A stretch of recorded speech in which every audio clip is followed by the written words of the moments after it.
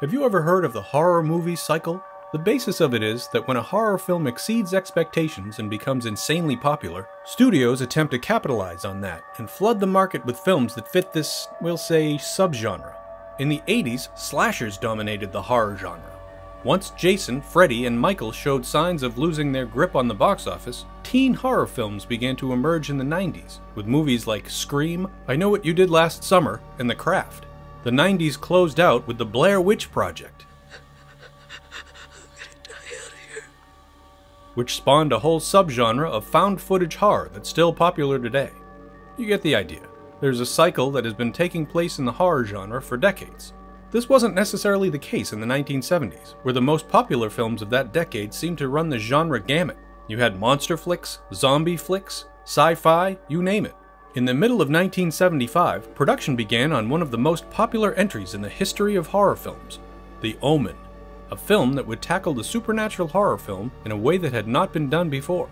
On the 6th day of the 6th month of 1976, surely those numbers must have some significance, audiences were introduced to The Omen, the story of a young boy named Damian, the Antichrist, and the family that raised him. Audiences delighted in the chaos that would occur whenever the spawn of Satan appeared on screen, and horrific accidents seemed to occur. But what audiences didn't see in the film is the horror that took place during production. Horror that seemed to occur on a regular basis, just like in the film. Horror that has since been attributed to some kind of spiritual curse, just like in the film. And accidents that seem to actually mirror some of the horrors on screen. Horrors so real that they really deserve their own film in the genre. Seriously, why has that not happened? Quick disclaimer though, if we believed in superstition in any way, shape, or form, we definitely wouldn't be touching this one. Thankfully, we don't, because honest to God,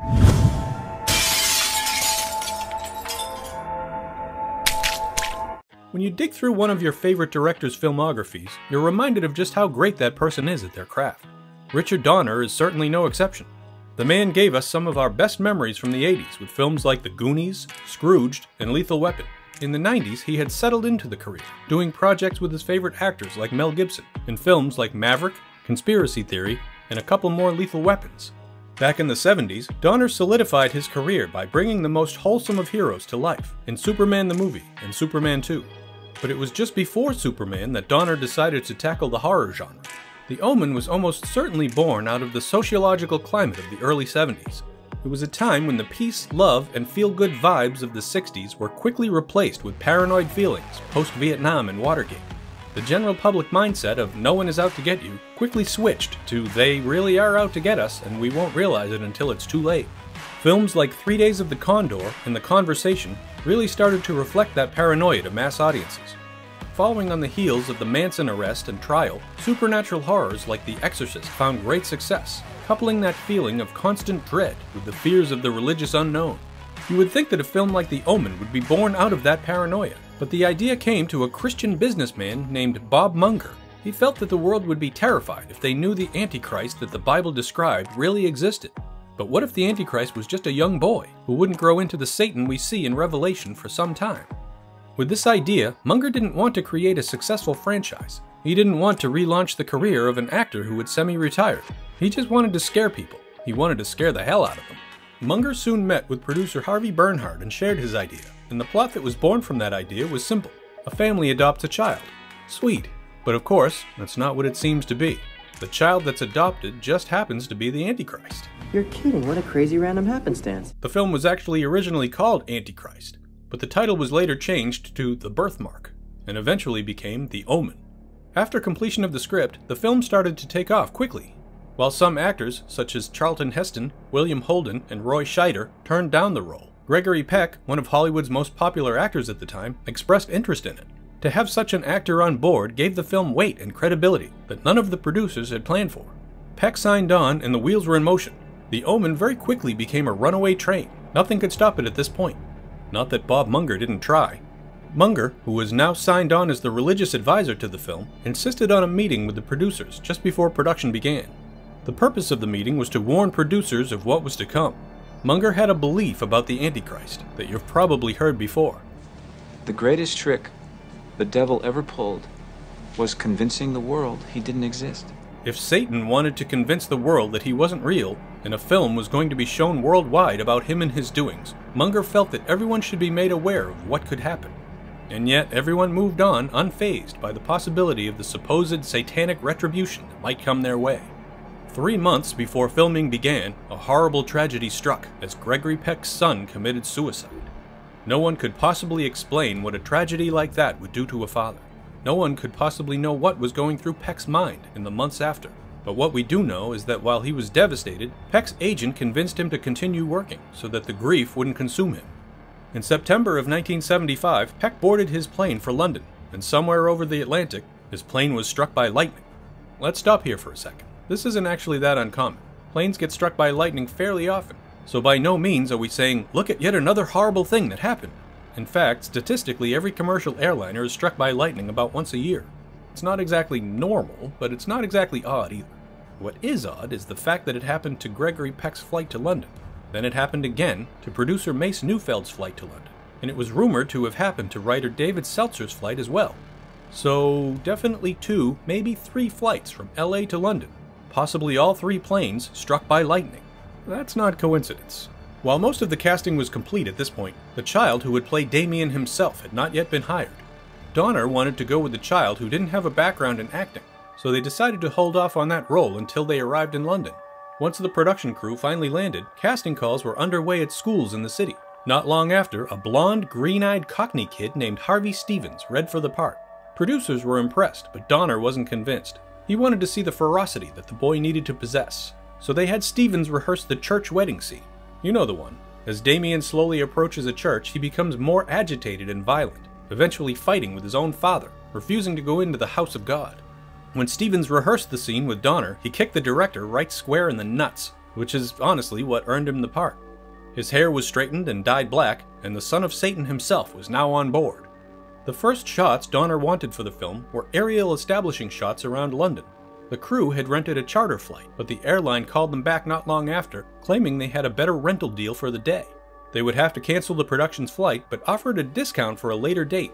The day the flight was scheduled to take off with production crew, it instead took off with its new passengers. On takeoff, it flew through a flock of birds that damaged the engines. The plane crashed not far from the runway, colliding with a station wagon. 6 people died, and if it weren't for the last-minute change in plans, members of the crew, including Donner himself, would have been among those that perished. In October of 1975, production with the crew was underway. As everyone had some time to move past the travel issues and the doomed flight that they barely avoided, the next challenge met the crew head-on in the form of Rottweilers. Earning the title of Devil Dogs on set, the Rottweilers shocked members of the crew with just how vicious they could be in scene rehearsals. In fact, one look at what they could do convinced stuntman Terry Walsh that the gear he was given to protect himself from bites wasn't going to be enough. He was provided with felt, extra padding, even stainless steel. And it wasn't enough. Soon after action was called, it was clear that he didn't have enough protection, as the dogs bit through everything, right down to Walsh's arm. After cutting, it was apparently still difficult to get one of the dogs to even let go, and Walsh passed out from the shock and pain. That was the first animal attack. Oh yes, just the first. Scenes were shot in a safari park for the film, where animals needed to react to the antichrist being among them. In one scene, at the advice of the park warden, a young baboon was tranquilized and put in the back of the car to elicit a reaction from the other baboons. Baboons, being a very family-oriented species, reacted as you would expect, and it was all caught on camera. Both actors were terrified from the ordeal, but Lee Remick especially was traumatized. She's often said in interviews following the film that her face, her screams, and her reaction overall were completely authentic, because she was trapped and terror-stricken. And that's not all, there was a third animal attack. There was a scene that was shot in the Big Cats exhibit of the safari park that never made it into the final cut of the film.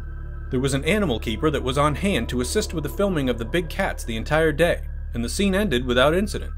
But the following day, hours after the production crew had left, that animal keeper was attacked and killed by one of the tigers. At this point, the crew had a very keen idea of what was happening, and rumors of a curse, because of the film's subject matter, made its way around the production. Producer Mace Neufeld was aware of the rumors, but by and large he wouldn't allow himself to be impacted by them, even after the lightning strike. Then this supposed curse started chasing him down again. The lobby of the Hilton Hotel in London was bombed, killing 2 people and injuring 63. This Hilton just happened to be where Neufeld was staying during the production, but it just missed him.